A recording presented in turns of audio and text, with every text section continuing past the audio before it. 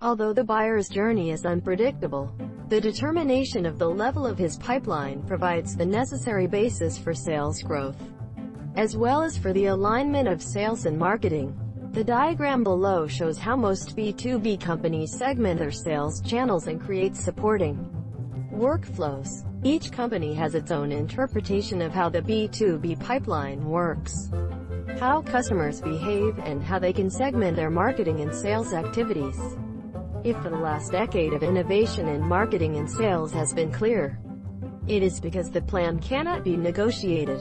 It is important that both groups understand how their responsibilities cross the pipeline and where responsibility is transferred. David Hutchens wants your company to tell stories. It is